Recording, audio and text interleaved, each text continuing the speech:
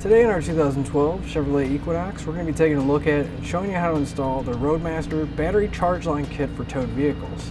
It's going to be part number RM-156-25. Our charge line kit is going to allow us to slowly trickle charge our battery while we're flat towing our Equinox. It's going to take that 12-volt power from the 7-way on the back of our RV and transfer it through the umbilical to the battery on our Equinox. Our charge line kit is going to protect our vehicle because it's going to have a circuit breaker only allowing a certain amount of power to go through to our battery. So we don't have to worry about overcharging our battery or any other kind of issues that may arise. The charge line kit is going to be a rather simple install. We're simply just going to have to put a breaker in place and run a few wires from the battery to the breaker, and then from the breaker to the front where we have all of our electrical accessories mounted. So now that we've seen what it looks like, let's show you how to get it installed. To begin our installation, we're going to remove this panel right here because our wire is going to run down behind our headlight, down to the plug, and eventually come up to where our battery is up here. So you're going to want to grab a flathead screwdriver. We're going to have a few push pins that we're going to have to remove. There's going to be a notch in them. If you come underneath the center section, pop it out, we can pull out the rest of the clip. We one towards the very front, then one right by the battery here, one towards the corner of the taillight on the outside. So we're going to lift up on this panel. You can actually just kind of rotate it out of the way for now, which will give us access to this area right here. Now I'm going to run an airline tube down, making it a little bit easier to get my wire through here. It's going to go down towards the front of the grill so I can meet up where I'm going to mount my plug. Now, if you don't have an airline tube, you can use a coat hanger or anything that's just going to keep its shape whenever you start pushing on it, so we can get a nice clear path going to the grill. Just want to leave yourself a little bit up top so you can pull on it to bring it back up. So I did have to go underneath my vehicle and find my wire, and then I passed it through to where my 4-pole wiring's coming out and my 2 prongs are where I'm going to mount my plug. I'm going to take my red wire from my charge line kit, put it inside my airline tube. I'm going to take some electrical tape and secure it. That way when I start pulling, I don't lose the wire. So I'm going to take my airline tube. I'm actually going to go underneath this support right here, and come back and bring it up through here. That way it's a more direct path. You're going to have to reach down and grab your airline tube or coat hanger or whatever you're using, but it beats going over the top and having that panel on top of it. With our wire brought up to the top, we're going to need to find a spot to mount our breaker. Now another thing I want to mention is that it's going to have 2 different posts on there. One's going to be silver and one more of a copper colored post. They're going to be labeled. The silver is going to be auxiliary and the copper is going to be labeled battery. Now typically you would think to hook the copper colored post labeled battery to the battery, but we're using it to charge our battery, so the red wire coming from the front of our vehicle is going to hook to the battery, and then the silver post is going to go to the battery on our Equinox. We're going to mount our breaker right here on the core support. Give us a nice solid piece of metal to go into. We'll take our self-tapping screw and a 5/16 nut driver, and we'll go right into the core support. So make sure you leave yourself enough room that you can get the other self-tapping screw in on the other side.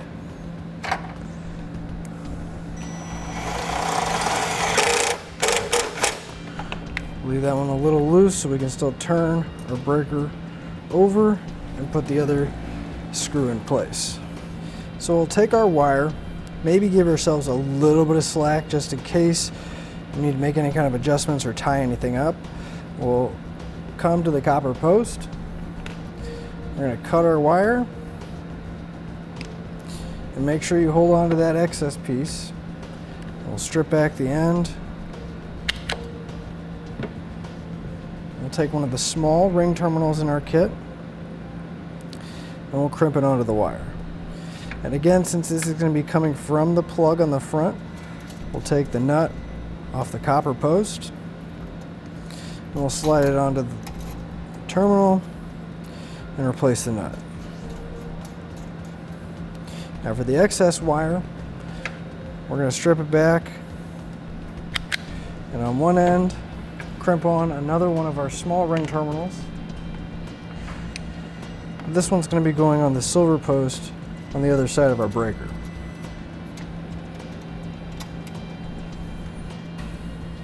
Slide it over and replace the nut. Now this wire is going to run over to the positive post of our battery. So I'm going to go ahead and move this cover out of the way.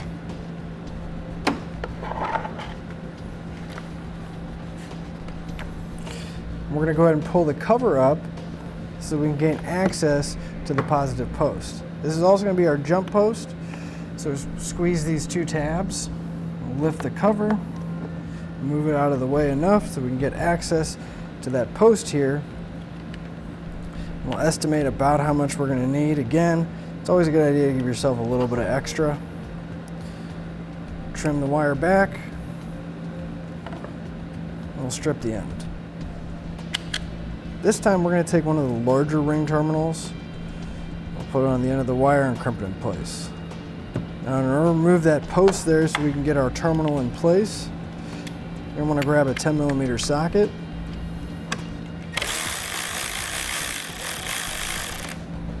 We'll loosen it up. We'll slide our ring terminal right over. And we'll just replace that. You want to make sure you put any kind of wires back that may have came off.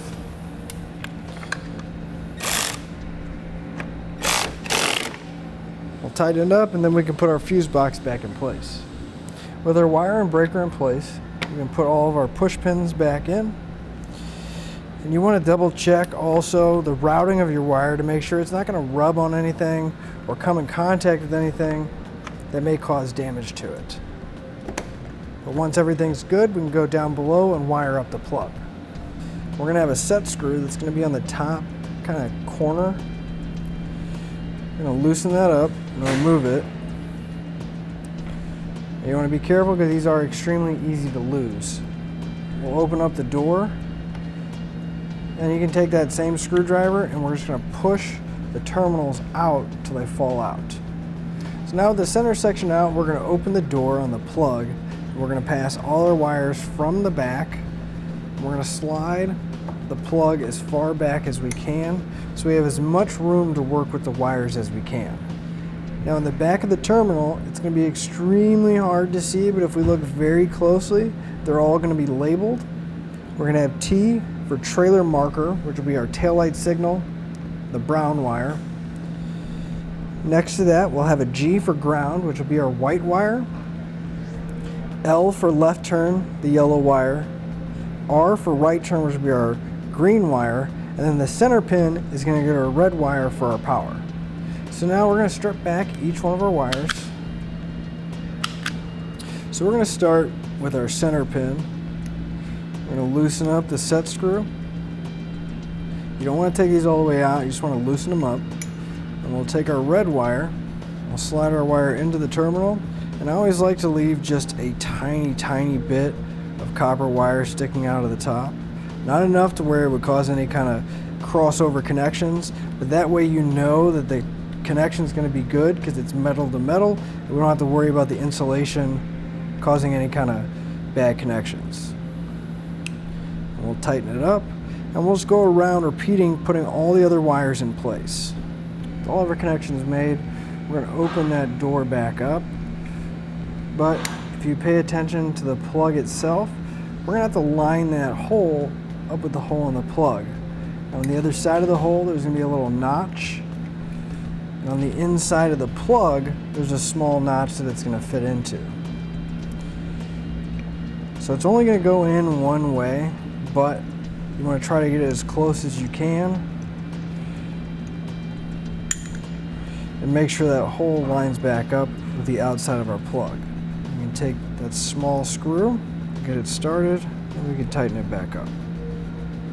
Now what I like to do, since there's no kind of rubber cover or anything back here, is I'm going to take some dielectric grease, I'm actually just going to fill this entire area up.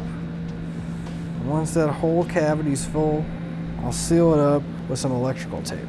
And hopefully this will keep out any kind of moisture, debris, or anything else from getting inside those connections and causing a corrosion buildup. I'm just going to wrap all the wires as well with some electrical tape to kind of help protect the wires a little bit, but mainly to kind of hide them on the front of our vehicle.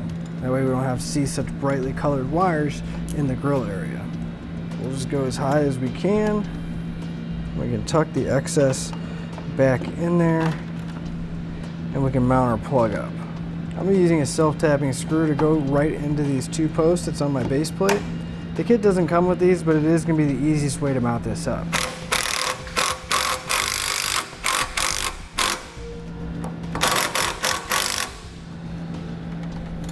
So now the final step is to go ahead and test our circuits to make sure everything's working properly. If I put my taillights on, we can see that those are working, as well as my left turn signal, my brake lights, and my right turn signal. So all we have left to do now is hook up to our motorhome and hit the road. And that'll finish up your look at the Roadmaster Battery Charge Line Kit for towed vehicles, part number RM-156-25 on our 2012 Chevrolet Equinox.